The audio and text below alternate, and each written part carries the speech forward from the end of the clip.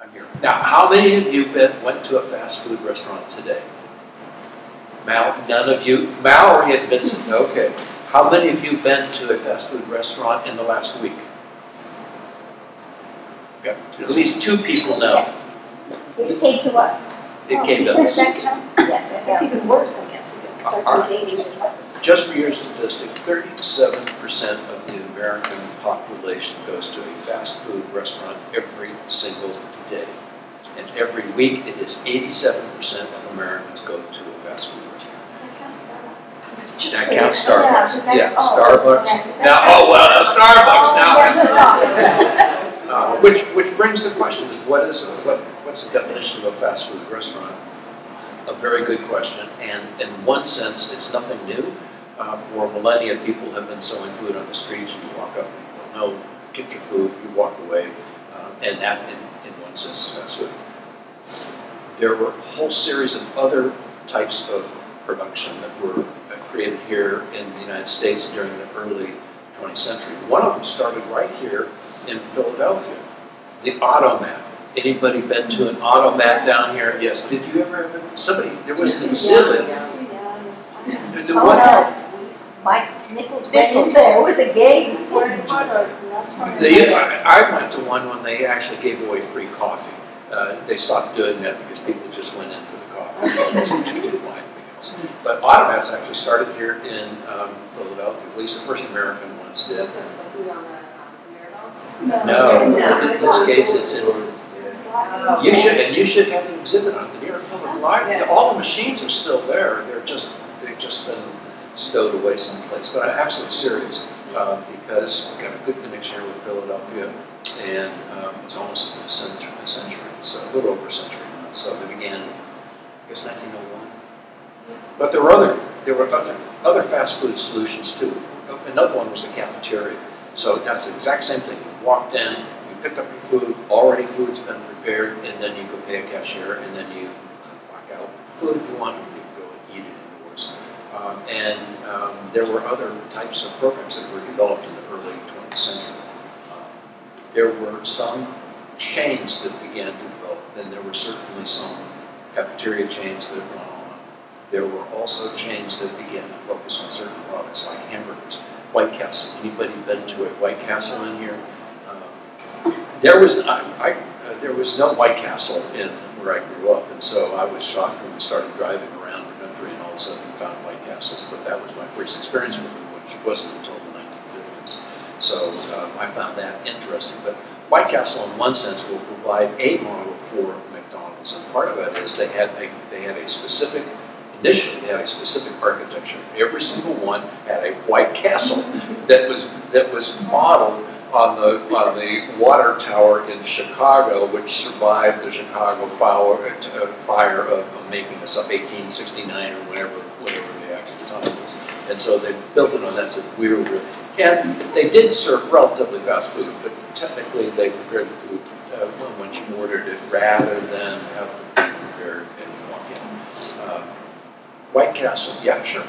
Just so you back up, were the cafeterias, did they start in the U.S. and were they based on like Ford's, auto? Yes, well, this is a very good question, and the answer is there was an American that went to Cuba and went to a cafeteria, which there is not what you think of as a cafeteria. Came back, mispronounced the name, and was in Chicago, and so the first cafeterias began in Chicago, beginning in the 1880s, 1890s. And then quickly, because the goal was, you wanted to, in cities, you wanted to be able to feed a large number of people relatively quickly, and you wanted to keep the costs down because that meant more people would come in. And so the principle behind it is keep your costs down, speed up the process, and do everything you can to get people out. So their goal was, you want to come in, and there was actually people timing people internal to cafeterias in particular. It was sometimes it was like 7 minutes from the time that you got the food, sat down, ate your food, whether you bust your own trays or not, depended on who you were.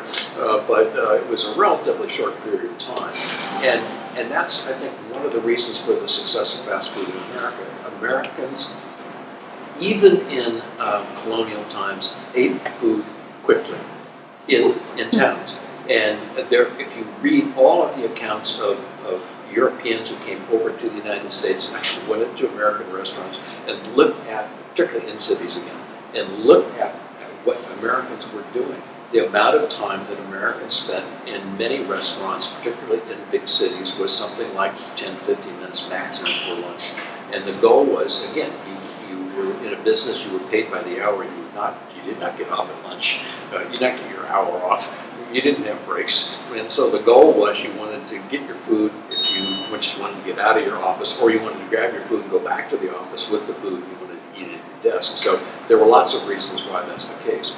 But historically, it was amazing to see the number of people who came over, looked at Americans. So we sat down at a table with 20 Americans, and they had breakfast together. And 5 minutes later, certain Americans left after they had been served breakfast, and other people left, and we were the only ones there after 12 minutes. And so it was just amazing to take a look that is part of at least what American city life had been like for a long time. So that's one of the reasons. Convenience was the other. I don't know if any of you have had experience of walking into a restaurant and an hour later getting a menu, and maybe an hour after that having the food delivered, and maybe an hour after that actually, well, sometimes you want to enjoy yourself, you want to have a nice leisurely time, but for many Americans that wasn't part of what they were interested in. So there's lots of reasons why fast food will come out of the United States in the way that I'm going to talk about it, which to me the model for fast food today is McDonald's. And you had other, as I mentioned White Castle. White Castle was a tremendous success during the American Depression. And it was because it was cheap food. They very wisely placed their outlets near businesses that worked 24 hours a day, like newspapers. And so the goal was you would open up so that you would be open 24 hours a day, and when the workers got off at midnight or at 6 a.m. in the morning, they had a place to go.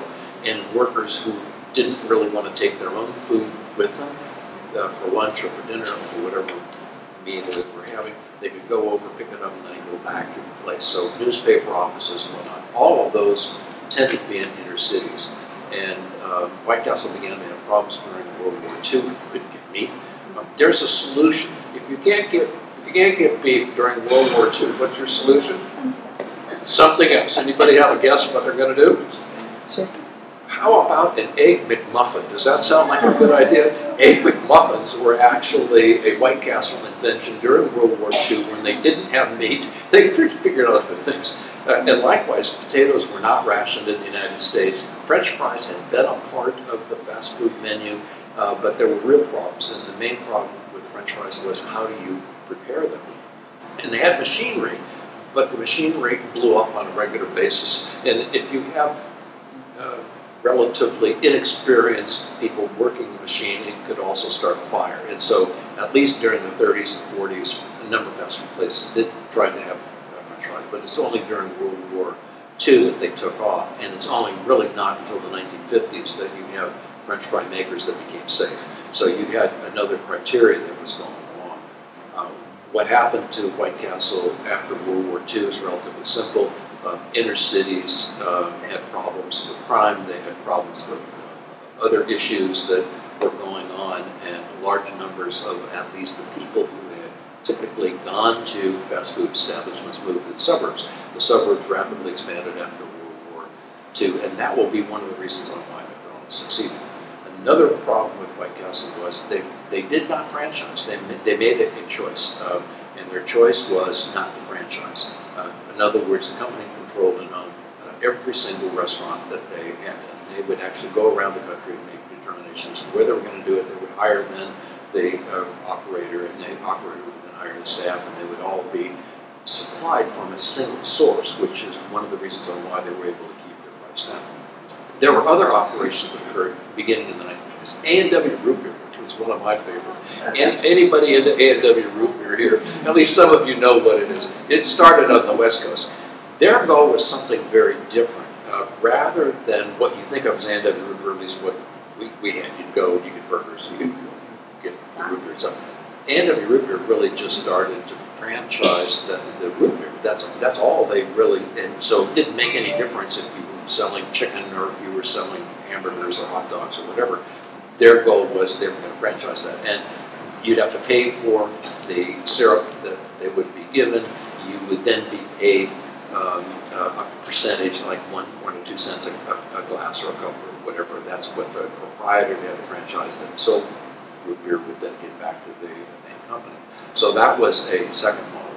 There was a third model, which debate whether it's fast food or not, but it was the drive-in. How many of you have been to a real drive-in? I don't mean the fake things that they have out there now. They put the thing in the car. Yeah, they actually put the trays on the outside. First, the important thing was the car hops. Anybody remember the car hops? In every case that I ever saw a car hop, the car hop was female. They were scantily clad. Is that a fair comment on it? And the reason for that was relatively simple. Sometimes actually they had costumes on it. If you saw, what was the name of the movie that they had? It was on in the 1960s. American Graffiti. American Graffiti. If you saw that was, I mean, they actually had a uniform. They had skates, and they had, and part of the enjoyment of going to a fast food drive-in was simply because you just see the local color, I'll phrase it that way. They weren't paid. Most of the waitresses were not paid salary. They were only working on tips. And that will be a problem, which we'll come back to, because it would mean that they would spend more time socializing. And then because they were relatively attractive and males could drive cars, I know this will shock all of you, but males would actually drive in. They're not particularly interested in buying food, but they are interested in talking with the car hops. The car hops are interested in talking with them. And so it was a successful model during the 1930s and 1940s, but it began to lose interest from a large number of producers beginning on top. There were certainly some drive-ins. That was another way of dealing with trying to meet the needs of Americans, in this case Americans with cars. And cars became an important part of America beginning in the 1920s, and so when you have cars coming along, you have people traveling from one place to another, either a business or a pleasure, and you have people driving into communities, and I don't know about you, but we traveled a lot in the cars in the 1950s, and you really didn't want to go to a local restaurant. I know that's going to surprise everybody from the discussion today, but the goal was you really didn't know what they were going to serve, and oftentimes they, in my opinion, they didn't taste great. On the other hand, if you saw a nice fast food establishment that you actually recognized the sign for, less than the 50s, 60s, that at least you knew what you were going to get. So at that point, they would have McDonald's, and you knew exactly what you were going to get if you went to McDonald's. And that's something different than what everybody else did prior to that time. All right, so who are the McDonald brothers? Anybody know anything about them? Anybody watch The Founders? Yeah. You have to watch The Founders. It's an absolute must. It costs $2.98 on Amazon if you want to go on or whatever services are. It's an absolute must if you really want to understand fast food and establishment. And my best comment, my students are, by the way, watching that right now. I am teaching a class on fast food in New York City as we speak, and they're using a camera here to make sure that the students know that I actually was talking about fast food at the time that they were required to watch Founders as a film. So all I can do is say it's a fairly accurate movie and it's well done in my opinion. So the McDonald brothers were born in New Hampshire, and it's hard to understand the effect of movies and movie theaters on Americans during the 1920s and 1930s. They saw movies as the future, and they decided they were going to go to Los Angeles and they were going to get into movies. And they went to Los Angeles in 1930, and they succeeded, unlike so many other people. One of the brothers took tickets at a movie theater, and the other one ran the camera. That was their success. In any case, they made the mistake, like so many other people, of buying a movie theater in 1930, and when we originally, large percentage of American movie theaters actually closed during the 1930s because no one was willing to pay the money to get in. But they noticed one thing was interesting, which many others would note the same thing, and would be the basis for a number of other businesses in America. But one of the things, you made money not on the tickets, but you made the money on the Concessions. and the concessions. And I mean, I wrote a book on popcorn. You have to write these difficult books. The pop, I don't know if you've been to a movie theater later, and you've seen the giant tub of death that's available to anybody. The total actual cost of the popcorn in that giant tub of death is like 5 cents. And there, yes, there is, there is some supply issues, and yes, somebody's got to sell it. And yes, you've got to have a machine that's going to pop it. And so you probably, when you really work out the cost of the direct cost to the seller, it's probably maybe 20 or 30 cents, and that's the total cost of it. So if the bucket is now selling for $8, which it is in New York, it's selling for more here, $7 or $8. You can imagine that is where movie theaters today make their profit. They do not make their profit on this. The brothers looked at this and said, "This is where we can make our profit." And so they began operating in the street, selling snack food-ish. They made enough money because they were around a racetrack, and people going to and from the racetrack actually picked up stuff. They made enough money actually to open up a small restaurant, and they tried to sell chicken. Now, anyone know what the problem of, forget KFC for a second, anybody know what the problem of selling chicken was prior to KFC? No, we're not talking serious problems, we're talking money problems. It was expensive. Well, chicken was, I mean, depending on where you're going to get in, and we'll talk about it in a second, but that's not the problem. The problem is how do you cook it? And to cook chicken prior to KFC, it would take you 45 minutes to actually do the preparation on it. So that meant you had to prepare chicken. You had to hope that you were going to get a large number of people came in. If more people came in than what you prepared to do, then in fact you couldn't serve them. You had to give them something else. Or alternatively, the worst thing that would happen is if you didn't get enough people coming in, then what do you do with the extra chicken that's left over? So all I can do is say those were the issues, and they continued to debate back and forth on that. They made an interesting decision in 1940, and that was they were going to take their 6-sided restaurant, not even, I would say, my best estimate is probably about the size of this one. They were going to cut it in 2, and they were going to cart half of it on one truck and half of it on the other truck, and they were going to go out to San Bernardino, California. I don't know if anybody been to San Bernardino, California.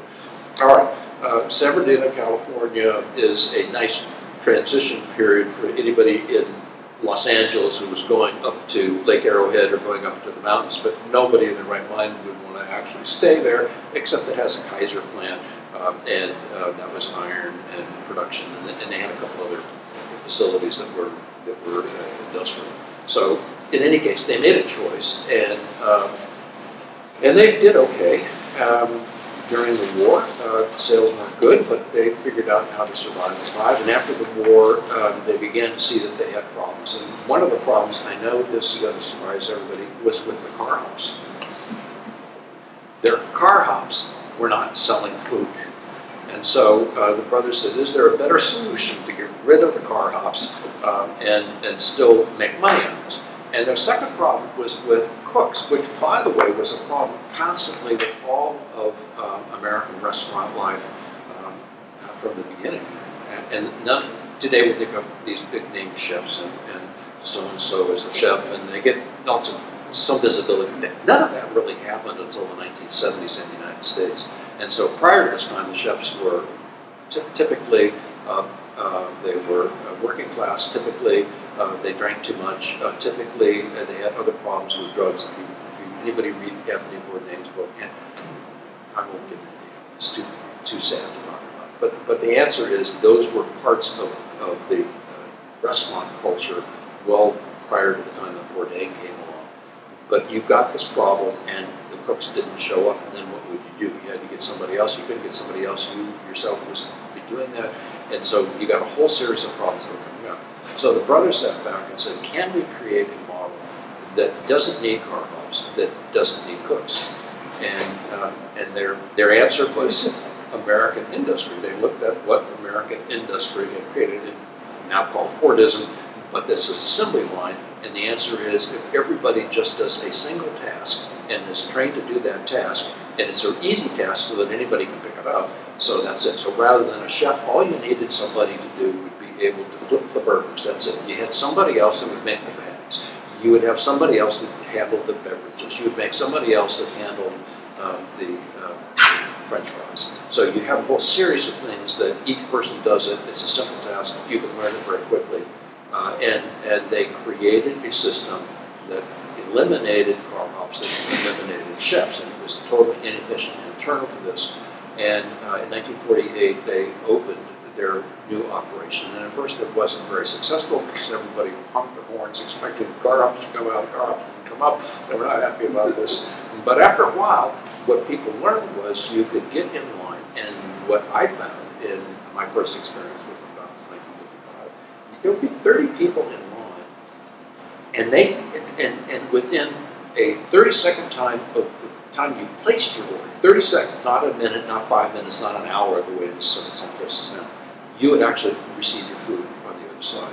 Now, they had advantages, and their advantages was they only had 5 products, and they only had beverages, soda, and they had one person who was making sodas constantly, so that there would be a pile of sodas that would be ready, and all you were doing if you were putting an order together, you grab a soda and put it in. There was one person responsible for French fries. That person would be doing nothing but putting French fries, putting them into the bags, putting them on a rack, and then somebody else putting the order together would come and pick them up. There would be one other person who would be doing the cooking of the burger itself, and most of them would be cooked ahead of time, so that all you really had to do was heat up the burger. So you didn't have to cook it from the beginning. You didn't have to worry about a lot of issues with later a problem with those fast food restaurants that are, we only use fresh beef in our production facility here. So they tried that. And then somebody else would be responsible for packing everything up and delivering it. And so a line of 20 or 30 people would be a matter of a few minutes.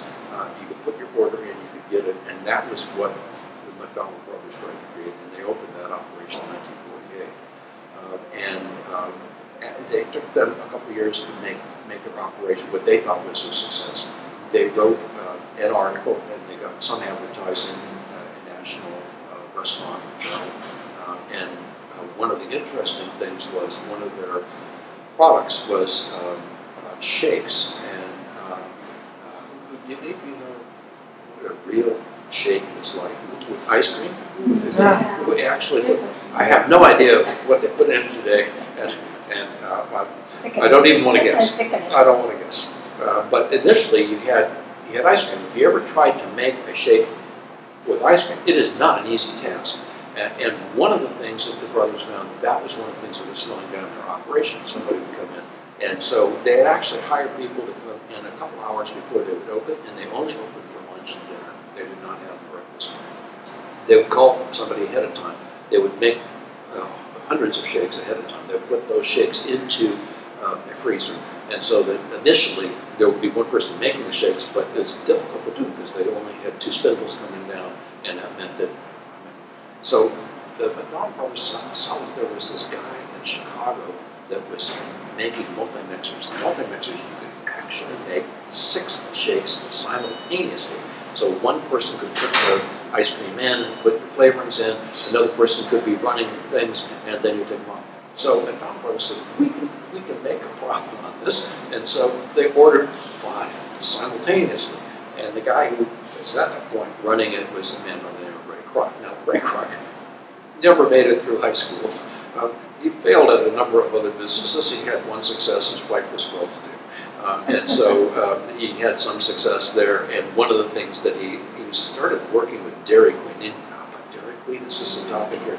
Well, Dairy Queen was another fast food operation. And they focused on ice cream, but they also served other things. And one of the things that Dairy Queen did beginning in the 1940s was they began to franchise.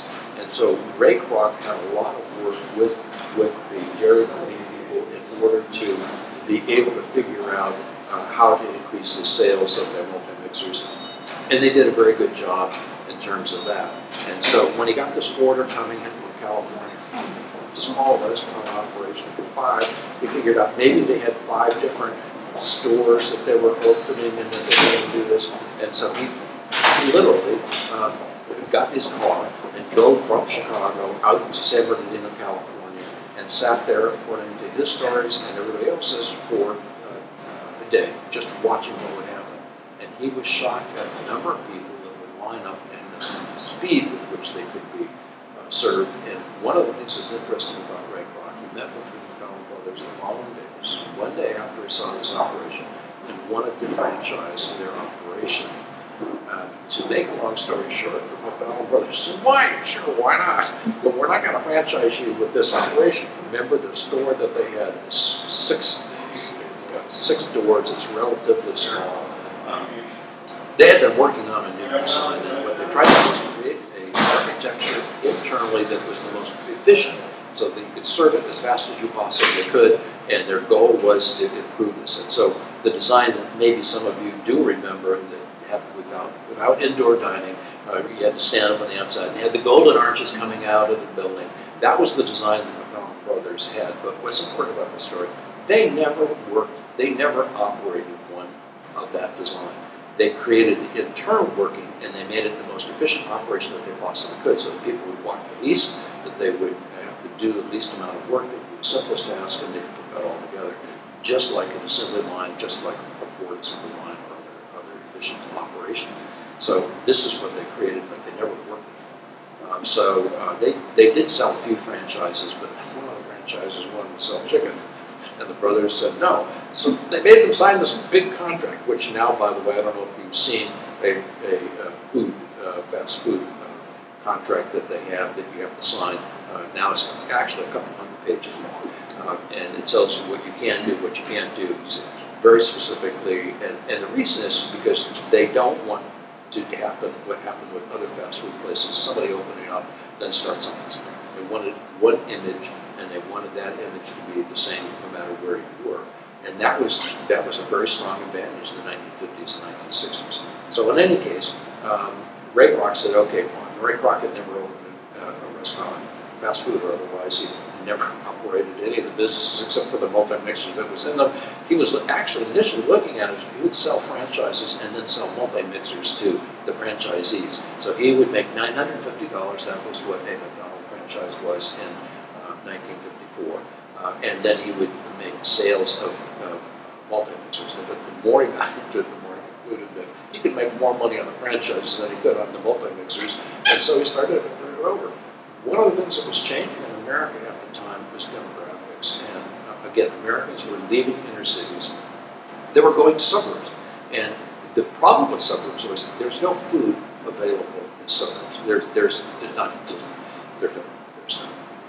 grocery stores, there's no supermarkets, there's no restaurants, and none of the things that you would typically have in an inner city that would have pretty easy access would you have in a suburb. And so Ray Kroc would fly over communities, see where that they were constructing houses, and say, I want to buy that property down there. McDonald's is one of the largest property owners in America. And at first, this is the way they operated, and every franchisee that he had, he then made a profit on what they sold, and Ray Kroc became very efficient.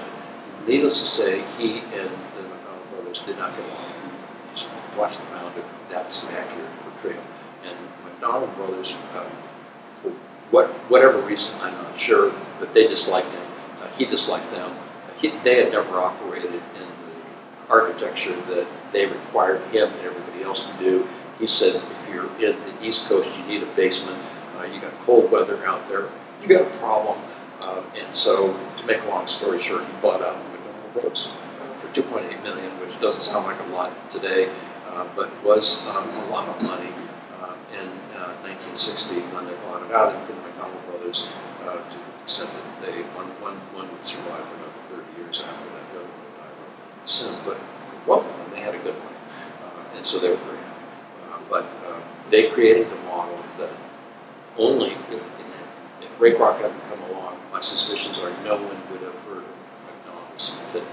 So whether you like Ray Kroc or not for other things that he did, he will have created a business that now employs 2.1 million million Americans. McDonald's hamburger is the fourth largest sale of food. Now, just for your information, I just want you to know, today Americans spend 37% of the money of prepared food outside the home on fast food. And if you think that's high, I can tell you what the shock to me was France is now 51% of the food money spent outside the home is in fact on fast food. So all these images of this wonderful France, all I can do is say, they have McDonald's down there, they have, they don't have quarter pounders there, they have other names for them, but they really do have a whole series of other fast food establishments on their own. Ray Kroc comes along, looks over America, makes his decisions, and creates a company that will provide the model for virtually every other fast food chain in America. Among this, there's now a score of large companies. All of them will follow the McDonald's model. At least initially, they will follow the McDonald's model. And for instance, the people who will create Burger King, they literally do exactly what Ray Kroc did. They will go out to San Bernardino, they will take one look at the operation, and they go back to Miami, and they try to repeat the exact same thing. Carl's Jr. is that name ring a bell? Anybody here? Carl actually was a Southern California person. He actually had an operation. He was selling chicken. And so he took one look at the McDonald brothers and said, we're going to do the same thing as Carl's Jr.'s that he will create. And you have other things going along that make some sense. Kentucky Fried Chicken with the Colonel. How many of you have seen the Colonel? All I can do is say, I did a speech on food, just for information. It happened to be in Kentucky. It happened to be that the governor was the person who actually bought the franchise from the Colonel, and so he gave out Kentucky Colonel passes. So I'm as much a Kentucky Colonel as was the Kentucky Colonel. So I have. My wife can tell you, I've got the certificate. I'm a Kentucky Colonel. He never served in the military, but he did receive this honor from the governor of Kentucky. So, in any case. So in the Founders, as if I remember it right, they sort of implied that Ray Kroc made his money on renting the spaces, the real estate part of it. He makes money on. He made money on two different things. I mean, one, he franchised. So he is the one who actually did the franchising. So franchisees make money to begin with, and I don't know. I think it's now at least a $200,000 if you want to start. I don't know the exact figure now, but it's a huge sum of money. If you want to franchise a McDonald's hamburger, you have to pay that upfront money. Then you have to pay the company money as they go along. And in his case, he bought the property, which is why McDonald's is one of the largest property owners in America today. And the answer is that it charges them rent. So you get money three different ways. And one of the reasons on why this is so, it works. It works. It did not only work for him, but it worked for later on shareholders when they began to offer stock. I mean, it makes a good profit, and it makes profit for the franchisee, and it provides a service that local communities want. So you've got all of these different factors that contribute to it. But there was the Colonel in Kentucky, and I must admit, the Colonel was selling chicken. Does that surprise anybody here? And he failed. He's another one of those, like Ray Kroc, that I don't think he made it into high school in his case. But he did have a restaurant. The problem was when highways were constructed, they were not constructed in front of his restaurant and a gas station that he owned. And his business went out of business. But he figured out he had the solution to making chicken. And he did. How could you make chicken and not have to spend 45 minutes doing it? It's called a pressure cooker. Does that shock everybody here? He got the time down to about 15 minutes that you could actually take the chicken and put it in. He franchised the chicken. He did not any of the things that we think of as KFC today. So he'd go around the restaurant, he would make some chicken for them. It has a secret sauce on the outside. Any chemist will tell you exactly what it's in. There's no such thing as secret sauces, but they like to advertise them. We know them in that way.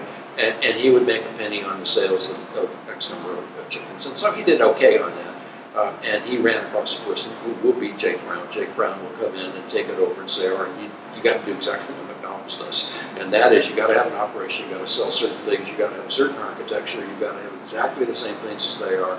And it will be Jake Brown that will be the Ray Kroc of KFC. And they will rapidly expand across the country too. So you've got virtually everybody taking a look at this and then duplicating the model. Low cost, highly efficient, it's convenient. I don't know if any of you travel on the freeways or expressways in the country, and every exit will have at least 3 or 4 fast food operations. And by the way, maybe 33% of Americans who consume fast food today, lots of them just go through a drive-through. There were no drive-throughs at the beginning. There were no indoor dining.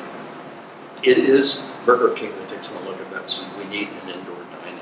And if you've been in Florida, in Miami, in the summer, and tried to eat in your car, it's not the most pleasant thing in the world when your air conditioner literally loses the ability to cool things down after about 15 minutes of going.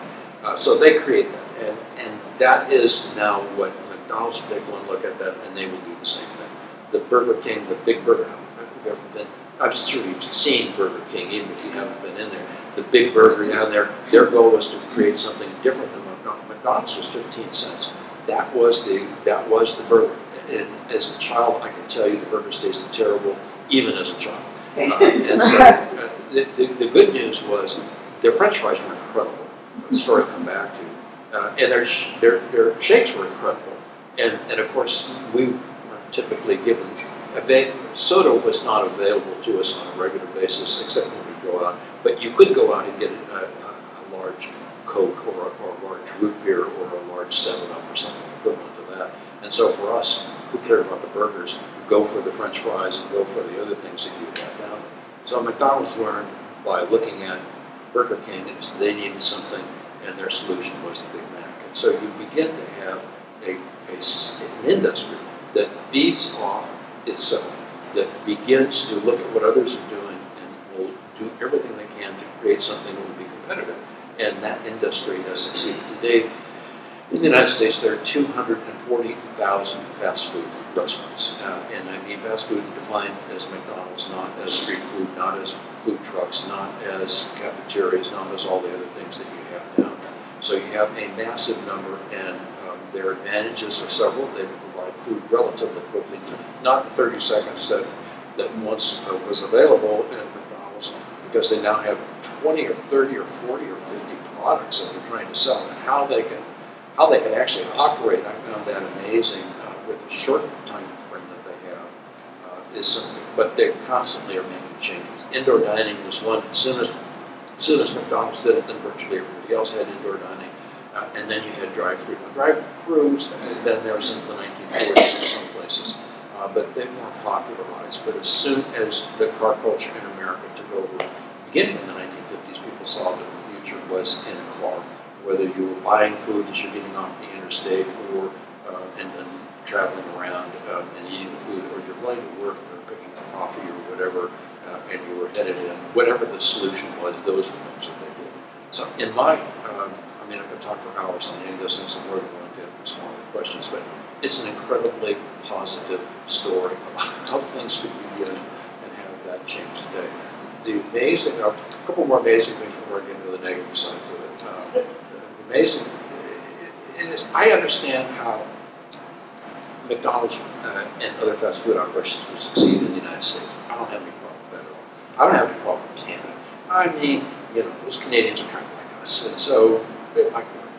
I can see how it might work in the UK. What's shocking to me was the rapidity of fast food operations moving out of the United States and then first into Europe. When I lived in Germany in 1964, there were no McDonald's, there were no fast food operations, with a minor exception. There was an A&W root beer stand in Heidelberg that was run by Germans, and I don't quite know how that got to be the exception of it, but there was nothing like that. And within a matter of a decade, there were McDonald's all over the place, including France too.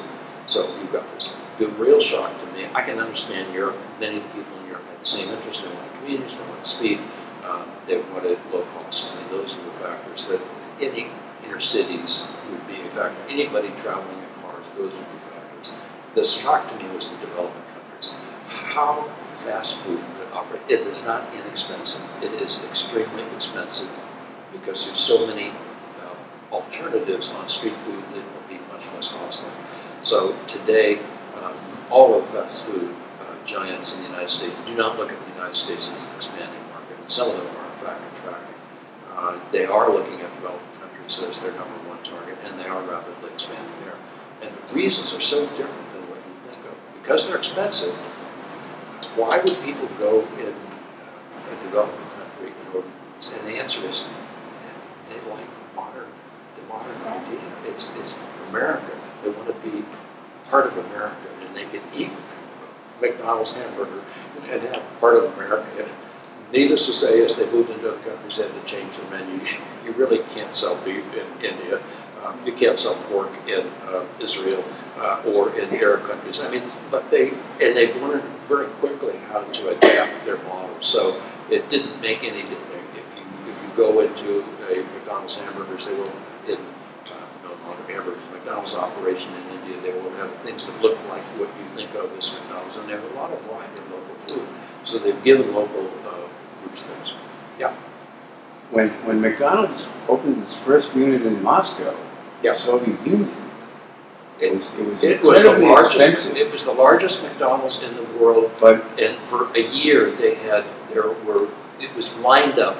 People in Russia wanted to go have a burger. This, by the way, very expensive, but the attraction for people, as I understood it, was that the servers would smile at people and say, "Have a nice day," which they never got. My wife is Russian, and she has had good experience in Russia, so she would be delighted to comment on unsmiling people in restaurants and things of that sort. And I had my experiences there too. So, but that's absolutely true. When that restaurant opened, it was the largest McDonald's in the world, and they had something like 4 million people go through it in a period of a year, which is incredible. And people would line up. When are we going to line up for McDonald's? Or maybe we're going to line up for 50 or 100 people in a line. Likewise, when the McDonald's opened up in Rome, there were literally tens of thousands of people. And when that one opened up, I'm making this up, 1967, I think. But it was the largest McDonald's in the world, 4 floors. They could serve something like 4,000 or 5,000 people simultaneously, and it was huge. Some people in Italy didn't like the idea, and there were counter demonstrations, and those counter demonstrators would be what would create slow food. And so they will look at this and say, this is an Americanization of Italy, we don't like that, and we don't want fast food, no matter what it is, except if it's Italian. Italian's fast food's okay. We only want slow food or Italian food. So you have that model that will create the antithesis, which I think is wonderful because the person who created it was a Marxist.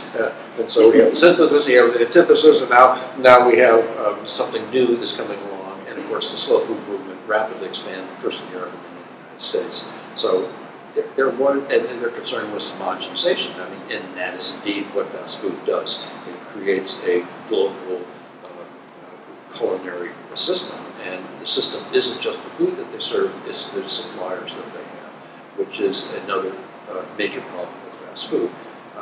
In the 1950s and 1960s, the meatpacking industry, the slaughterhouses, were some of the most highly laborized sectors of the American economy. And within a matter of 10 years, as fast food demanded hamburger in particular, and all of a sudden, those who were operating and producing saying that if you wanted to get a deal with McDonald's, which you're going to be selling millions, tens of millions of pounds of hamburger at a lower price, but because you're selling at a volume, you can make more profit. The exact same reason on why fast food succeeds from a financial standpoint. Then what you need to do is you need to cut out workers and not give them the pay, and you need to increase the rapid line of slaughter and meatpacking.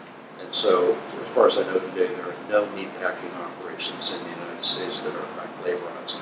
All of them lost. And what the companies would do is they would just close down an operation, open another one a few miles away, or alternately close it down and wait a month and then open up a whole new operation with a new name and with a new corporate entity and then get rid of it. And again, I'm sure you've read all of the articles that are available on the problems internal to meatpacking today. The companies have doubled the line. It used to be 400 cows an hour would be slaughtered in a meatpacking. Now it's up to 1,000. And so when you speed up the process, you need more injuries, more health issues, and potentially a lot of problems with regard to illness. And that is what issues that will come out. Why do fast food operations have problems with fast food-borne illnesses? And the answer is in large part because of the meat industry that supplies them with the food to begin with. If it's got a problem to begin with food-borne illnesses, and you don't treat it properly internal to your restaurant, then you're going to be communicating that to a large number of people here, and a large number of operations do that. McDonald's has gotten around that, as I said before, the process. They actually cook the burger before. So when the burgers come to McDonald's, they're already cooked. And then all you got to do is just heat them up. So it's a different process, and at least in theory, it's a safer solution. But they still have problems. So that's an issue. We all know the labor issues that are problems with meatpacking industry as a whole, and with fast food as well. Large numbers of people who work in meatpacking industries are undocumented, and if they have an injury, they don't report it. Because if they do report it, they could well have problems with their own identification and their presence in America. And so you have low-cost people that are coming in that may not be documented, that if you want them to work overtime and not have to pay them overtime, you can do that. All sorts of things, the labor issues that are there, and are relatively well. Eric Schlosser came out with a great book on looking at fast food industry in 2001, and those are the problems that decreased to an extent since then, but not a lot. So those have been problems. You have environmental problems, and it's not just environmental problems with regard to concentrated animal feeding operations. You have to have huge farms in order to be able to supply the meat for the fast food restaurants. I mean, when you've got 250,000 restaurants, many of which are selling hamburger or something like that, you got to supply them. And so consequently you have massive amounts of work that has to be done. And in the midst of this, you've got all sorts of issues that are coming. So you've got concentrated animal feeding operations that feed the meat packers that create food that is going into the fast food operations. Other issues, there's certainly litter issues. Again, I know that you have no litter problems here in Philadelphia, but all I can do is say we have a problem in New York. And a lot of it's fast food. You look into, I don't know why. I guess people don't feel the same way. I mean, virtually all the food is packaged already, and so if you're eating indoors, you can just leave it on your table. But by the way, I do go into fast food restaurants. My curiosity is not just the new products. My curiosity is really looking at the people who are there. And it certainly, historically, was a rapid increase in children. And that I blame Willard Scott. Does anybody know Willard Scott, the weatherman? He was a weatherman in Washington, D.C., and when McDonald's initially focused just on suburbs. And it was Washington, D.C. that actually opened up the first franchises on the inner city. And they hired Willard Scott to say, we've got to promote this in some way. And so Bozo the Clown was a hot little number. Did anybody remember Bozo the Clown on television? He was a little hot number during that period of time. And so they tried to create a character that looked like Bozo the Clown, but wasn't Bozo the Clown. And they wanted to call him Mac the Clown. And in the end, it was somebody else that was already Mac, somebody rather in Washington, D.C. So they ended up with Ronald McDonald. Why, I don't know, but that was what Willard Scott came up with the name. He came up with the costume. And so then he demonstrated that, and that then rapidly expanded because it was among the first in 1965. It was in the New York City Thanksgiving parade, Macy's Day Parade. Ronald McDonald marched down, Fifth Avenue, and became huge visibility. And all of a sudden, every other McDonald's operation in the United States needed to have a Ronald McDonald. And why? Because it brought in kids. And why were kids important? Because they brought in their parents. And if you had a cartoon character initially, that was they had no kids meals, none of the other things. And it was only when McDonald's saw that their main target from 1970s on were children. They would advertise, they would target them, they would bring in the parents, they would make a profit on the kids' meals, and at the, excuse me, at the same time they would make a profit on sales for other people coming in. And therein lies a concern. Large people raise the issues of children being targeted. It wasn't just the advertising that was on television. I don't know, probably none of you have been on the internet to look at the advertising that goes on targeted. At least on television, there are regulations. They're requirements. You can't violate the law, and there are laws. There are no laws regulating advertising on the internet. And so, as most kids have access to the internet without parent supervision, most of us didn't supervise our kids when they were watching TV, or at least had a better chance of doing it. But now, when everybody has their own little laptop or their own little whatever it is to get them into the thing, they can actually do this. And so there's massive advertising, and children have been continuing to be targeted. So there's been lots of issues, and I can talk to you for hours on labor issues. There are lots of issues with regard to environmental concerns.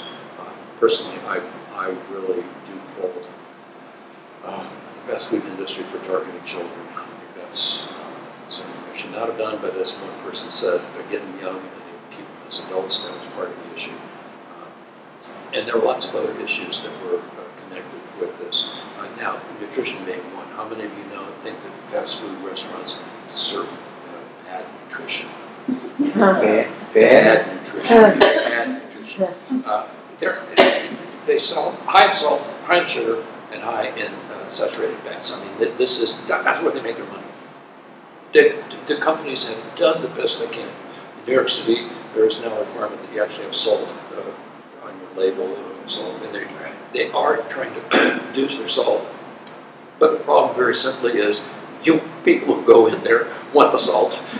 And so the second thing is they've done the best they can to reduce the sugar, but people who go in there want the sugar. And likewise, the soda industry, which, as you may know, has taken a real dive, they've done the best they can to reduce the sugar. In 2016, they proclaimed that they were going to reduce the amount of sugar calories in their soda beverages by 20% by 2030. And I just want you to know that after 2 years of their operation, they have been able to cut it down to 1 calorie per person in the United States, so per day. So that was the success that they've had so far. They've got a long way to go. In fact, people want the sugar. Yeah. They cut it down by 1 calorie? 1 calorie per person per day. So that includes people who don't buy the product. So you can look at that and say, they've done some progress, not enough. So you've got problems with nutrition. But how many of you think that your local diner and your local cafe is better in terms of nutrition? Studies have been conducted. They have prepared food served in fast food with fast foods at your local restaurants, and I'm sorry to say your local restaurants have more calories in them, they have more salt, they have more sugar, and the reason is because that's why you go there. You don't go there to taste. Who wants to go there and have vegetables without salt? I mean, who wants to go there to have desserts without sugar? I mean, nobody wants to do that. So I'm sorry to say we're the problem, not us, but there's other people out there. And those things. As I said, I can talk for hours on nutrition at the moment. There's some good progress that companies are making, and I've been a little facetious on it, but they have been lowering their calorie content of food. They've been doing the best they can to offer alternatives for kids, so that many of them now are serving fresh vegetables, and some trying to do the best they can to serve other things that are nutritious. The trouble is kids don't want them. If you walk into a fast food restaurant and you see the mother gets the product for the kids that's got these nutritional items in it, and then you see when the kid walks away, you can see the nutritional items remain there in the table after they leave and they're thrown out. So it's not an easy task. That said, the fast food model has now rapidly expanded, not only throughout the world, but also in the types of products that they're serving.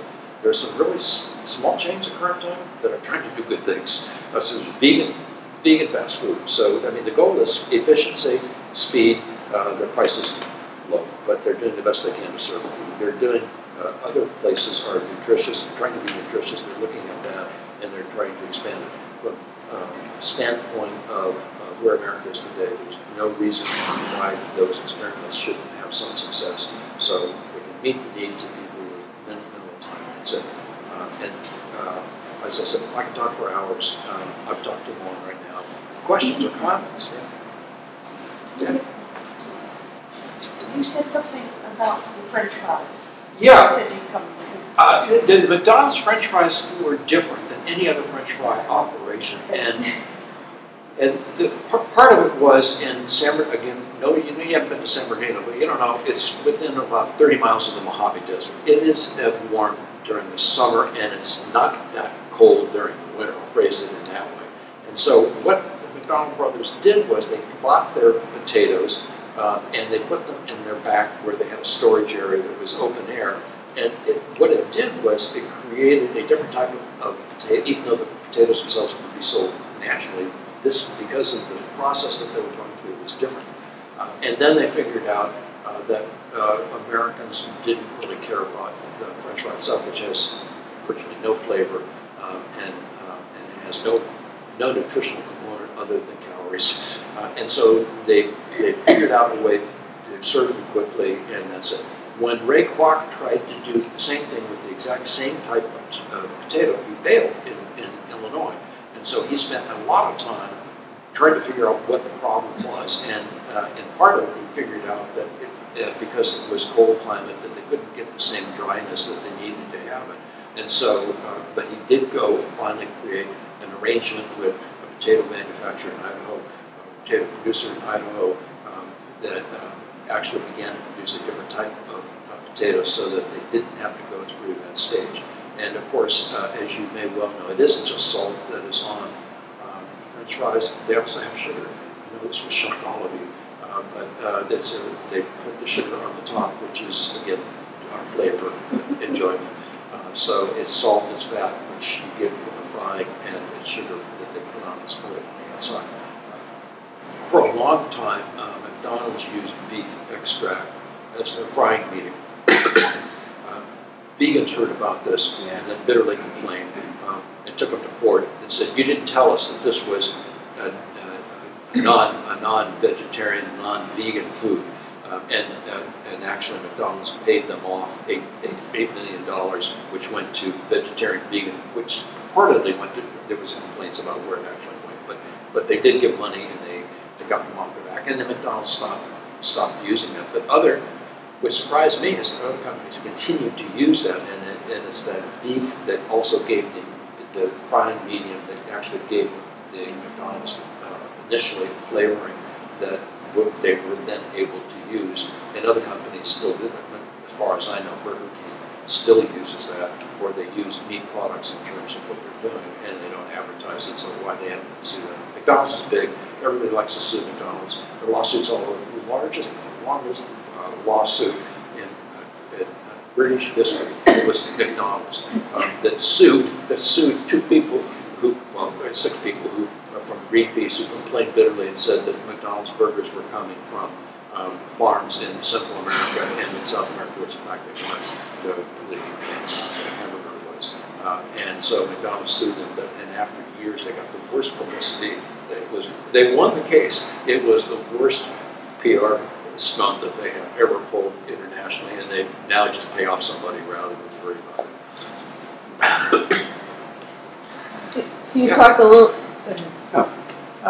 I covered the fast food industry for the Wall Street Journal in Chicago about 50 years ago, late 60s.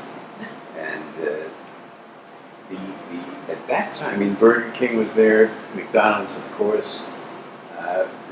As I recall it, the big thing that then the fast food companies was buying up the most desirable intersections. Oh, yes. The real estate locations. McDonald's. Once they had those pinned down, they thought they'd be on Easy Street.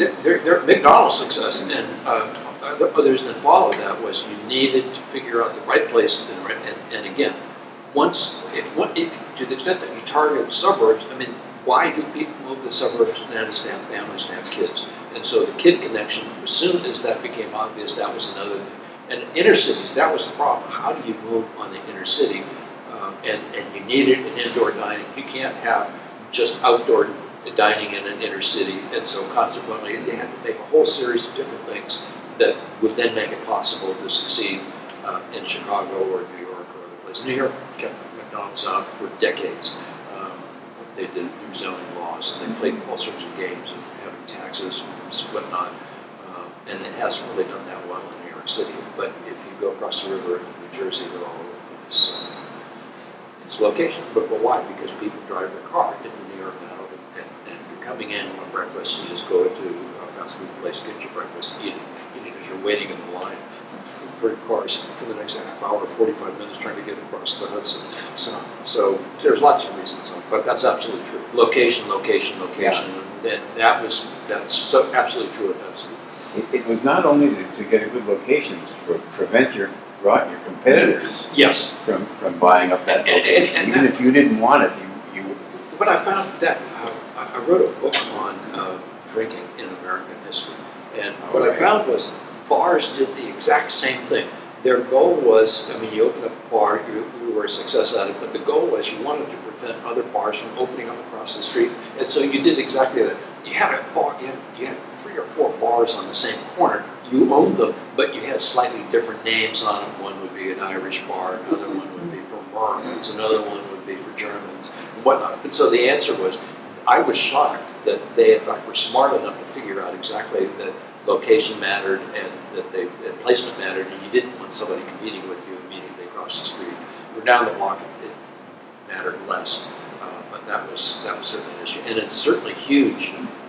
Profits are made on interstates and exits on The food courts, though, where everybody goes because you've got them all. Most of them,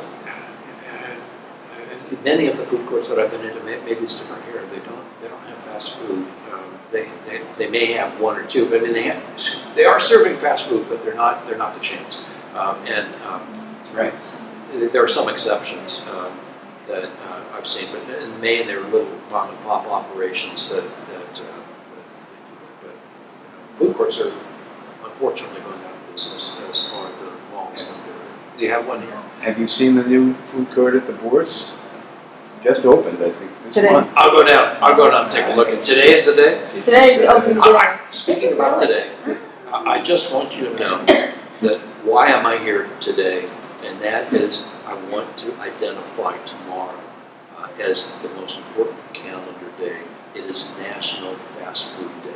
So I just want to make sure that all of you go out and at least sample so that you can enjoy a little of the fast food and now you have the history. You can walk in and start telling them what's really happening. Yeah. Well, what's astonishing to me is that McDonald's has prospered and flourished all this time, even as tastes have really become much more sophisticated.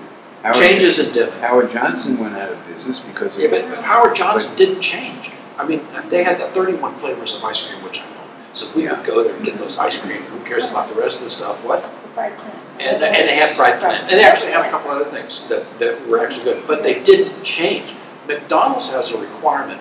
Every 10 years, every single McDonald's has to change its appearance every 10 years. So it's not the same appearance of McDonald's, even if they still have the same indoor dining and they have but they haven't changed their appearance, and the company obviously creates the things. But franchisees must do it. So you don't get in the White Castle trap of having White Castles built in the 1920s and then by the 1950s look old, decrepit, and dumps.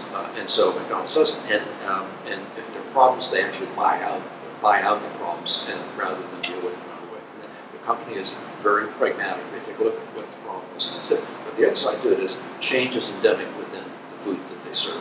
The food that they serve today has little to do with the food that they served even 20 years ago. So if you look at the menus and look at what they're serving today and look at the menus and what they're serving.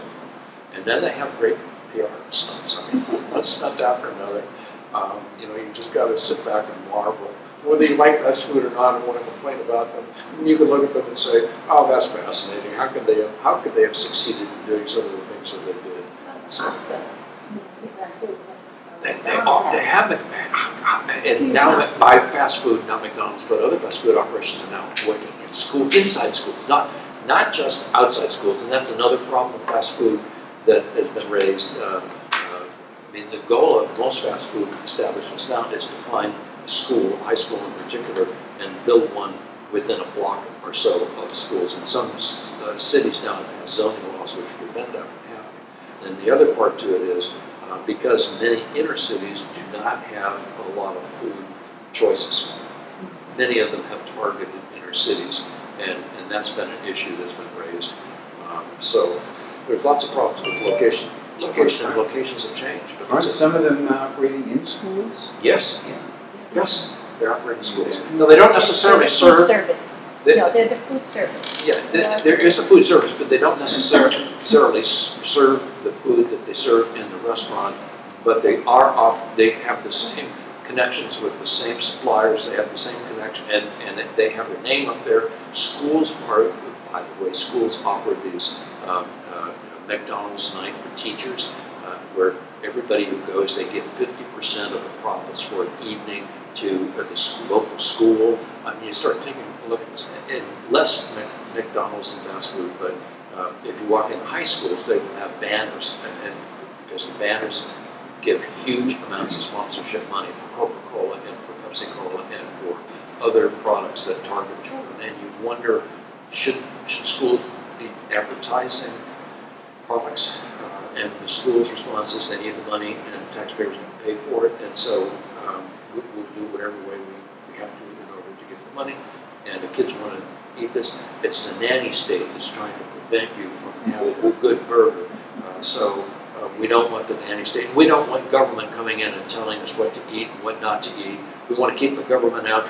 We want to be able to sell our product, make a profit, so that we can be good community participants. And many of them do participate, good participation within communities. So it's not the black and white that lots of people raise and do it. Yeah. But you were saying that ordinary mom and pop, the little private restaurants are no more nutritious than fast food places? Study after study has been done of fast food operations comparing what they're serving, like a burger, with what's being served in this, and they found that the caloric intake, the salt intake, and the sugar, not of the burger. By the way, burgers do have sugar in them, but not as much. But it's higher in most local establishments, and so I'm better off going to McDonald's for hamburgers. You're better off making the food in your home. Yeah. and buying the fruits and vegetables and doing it yourself from a nutrition health standpoint. That is what all the research indicates. But you can't. There are some good restaurants and that serve good healthy food, and it's just that because they don't right now virtually all fast food chain operations will have the calorie content up there. You will know, or at least you can make choices if you choose to on calories. What research has found is that Americans who go into fast food establishments don't make choices based on calories, and so at least study after study has come back with that. But now they're trying to get symbols rather than what does 400 calories mean? Do any of you know? I teach it. I don't know what it means. And so I'm going to come back to it and say it's not easy to understand. It's complex. And for most people, they're not there to worry about calories. They're there to get food quickly. They're there to do something cheap. They want to move fat out. I mean, those are the things that people are geared to do. And so it's a problem of not understanding nutrition in general. And that I blame the school system. The school system should require every single student to have taken a health program. When I was in, men took automotive, women took housekeeping, and did except home economics. And then they made, but when they made those chocolate chip cookies, I wanted to be a part of that. But the answer is you need to have American, and I don't know how many of you pay attention to nutrition studies. Every day there's a negative nutrition study about something. I now want you to know 8 cups of coffee and you will have 20% less chance of getting cancer. If you're into that. These were studies published in legitimate professional journals. They're not ones run by the coffee industry. Harvard. Well, I won't get into Harvard. Harvard's got a problem historically, but the Harvard published all these. The person who started the home, what came from studies department at Harvard, looking at nutrition and whatnot. He was a big name man. he received millions of dollars from Coca-Cola and from other companies. And I know this will shock you. They had all these studies that came out of Harvard showing that the problem really wasn't sugar. Sugar's not a problem. It was fat. And so I just want you to know fat was the real problem. And then Coca-Cola Company stupidly funded the Global Educational Balance Network at universities. And I should be shocked, but I'm not. Coca-Cola gave unrestricted money to Harvard. They gave unrestricted money to several colleges and universities. And those colleges and universities just happened to do research that proved that what you really needed was not worrying about drinking Coca-Cola, but really was you needed to exercise. Now, I had my students work on the exercise part to it. One Coca-Cola with sugar in it, you had to run 2.5 miles in order to run off the calories that are contained in it. And I said, so if you want to start working that out, you can go right ahead. How many of you run 2.5 miles today? And the answer is no. So you started looking at these things, and there are lots of problems with nutrition research, independent of where the funding comes from. And so it just seems to me that Americans as a whole don't know much about nutrition or what they do know. They're confused. They're totally confused where they choose to ignore it. But, So you said that McDonald's doesn't see their growth in the U.S. anymore. No. What do you see as the future of fast food? Will it, given the trends, given supposedly we want to eat healthier, do you think there'll still be fast food and just be a different kind of food? As I said, there's several really interesting things coming. You think of fast food certainly started in what I'm defining as fast food started in the United States and then expanded abroad. But now there are companies that began in other countries that are now going into the United States. Nando's is coming in from South Africa. There are Japanese companies that are coming into the United States. There are, what's not Taco Bell, but what's the other Mexican? Chipotle? No, Chipotle is different. What? Bimbo is Mexican. Del Taco? No, not that one. What? But there's nothing left. El Taco, something or other. El Pollo? El Pollo Taco. El Pollo. El Loco Pollo. El Loco Pollo. That actually was a company that started in Central America. And when it expanded, it came into the United States, and then it was bought out by an American company. So that's the other side. So there are companies, and there are several Canadian. There's a Chinese chain that began in Canada, expanding into the United States. And so there are all sorts of things that are going on that are nothing that you would expect. And as I said, the fast food industry, Philippines now has a, what's the name of the Philippine company that now operating in the United States? I'll think of it tonight when I'm probably getting old. I have all the information, I don't have access to it.